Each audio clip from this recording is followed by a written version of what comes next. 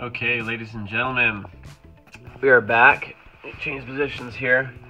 I just got done cleaning everything up. I basically just scraped the oil pan, scraped the oil filter adapter, scraped the back of the engine, kind of cleaned up on the inside there, kind of cleaned up the starter surface. I flushed the cooler lines and cleaned the, this one still needs to be bent. I don't know if you can see. Basically, first of all, the fitting can't really slide back at all. And when it does, whoops, when it does, you can see slightly at an angle. So, sorry, I'm difficult trying to focus. So basically, I want that to not be cocked to the right there. I want it to be completely, which it sort of is, but that could be a potential leak. So, what else did I do? Oh, the cooler line's connected to the radiator. Ooh, the top one I could barely get. Whoops. This top one, I basically had to get the vice grips out, and the bottom one came out good. I took the fan shroud apart. You can see this radiator is just totally wasted. So anyway, I'm glad to get a new one of those in there. That's basically what I've done. I cleaned out the dipstick tube. And I also, let's see, I made a modified dipstick. My dad had a good idea. I used basically a bottle cap. Sorry. A bottle cap and, I don't need this other light. The grommet that I had laying around and some silicone, and basically I got two lights going on, so basically it kind of fits right over the tube. It's not the best. I want to get a new one still, but something to get going with. That's coming. And this flex plate, I'm going to attach the flex plate, get it torqued down, and then we're going to shim this starter, and I might film that if it's quick and easy. So anyways, continuing on, project Plow Truck. Okay folks, we are back on it with the 83 Plow Truck. I ran into a huge issue with the flex plate. The one that they had given me warped when I torqued it down. I got a second one also warped. I had to get a heavy duty one. I'll show you here in a minute, but boy, that really was a roadblock. But every single thing has been difficult on this truck. Let me get my light wherever that went.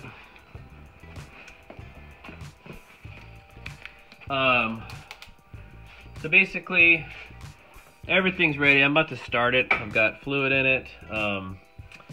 I got the starter to new flex plate, perfectly shimmed. I would want it just a teeny bit tighter, but I mean, it's right there.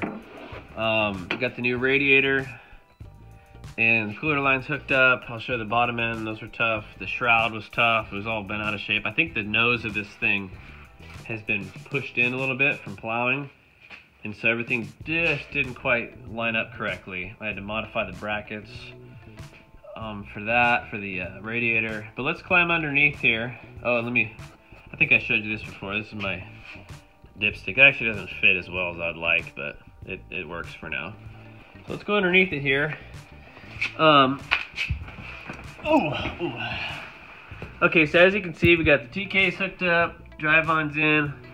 This might leak, that joint right there, because I didn't really have what I wanted when I put it all in. As you can see, of course, the transmission, let's slide underneath it over here. There's our new flex plate. It's gold. It's kind of a galvanized steel or something like that, but it definitely fit up just right. Our starter. These cooler lines proved to be a challenge. Getting this little joint that somebody did to repair it, and then actually getting them to line up onto the into where they're supposed to go. Of course, these things are really easy to leak. It easily will leak if you're not careful. And then, as you can see, I have that bend right there. It really crimps down. I really don't like that, but there's definitely flow through it. I can blow air through it pretty easily, so we'll just have to get some new cooler lines or something at some point. Well, my nose is stuffy. I can hardly talk while laying down. Got the oil change, a new oil filter. That actually got damaged when I took the exhaust down. I had to tape some wires for the oil pressure sensor. I actually did a lot of little stuff that just needed trimming. I wanted to get a new bushing for this bracket, but I just really cleaned it up and put some silicone grease on there. Basically tested. I got power. Oops. I got power at the torque converter clutch, or the main connector here for the torque converter clutch solenoid. Basically everything's hooked up, so I'll see if that works. And then Hanson Transmission did a phenomenal job at rebuilding this for me. But guys, we were ready to start. I just want to do a quick video. I did some other stuff, just washers and just getting everything to fit better. That's the T-case rod there. But we're going to start this thing up, guys, and we're going to immediately put some fluid in it.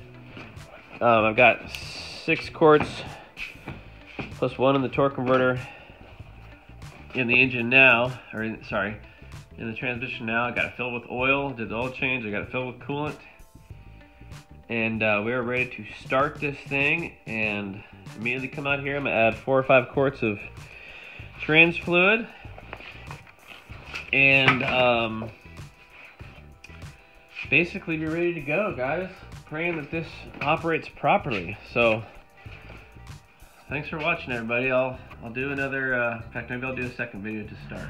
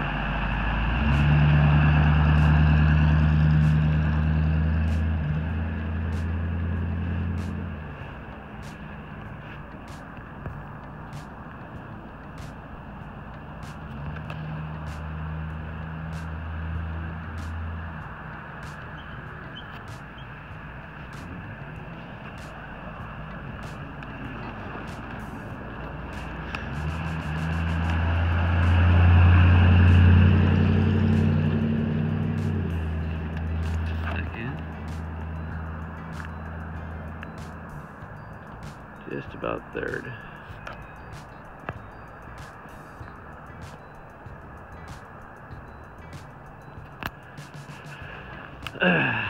Just got the old truck back from the trans shop. Cheryl's taking a cruise. It's going to be our backup vehicle while we're working on the plow truck. And hope my phone doesn't take a stumble here. I think we're going to end this video. And there.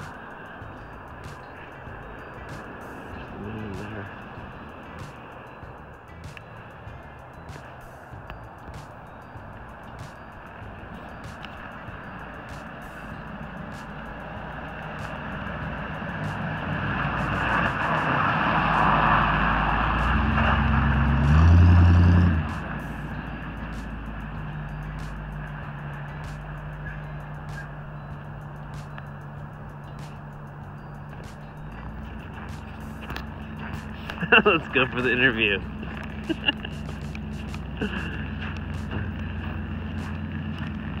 How to drive, sweetie? You have it running with no key in it. Because it pulls out. How was it? Great. Alright. Did it ride smooth?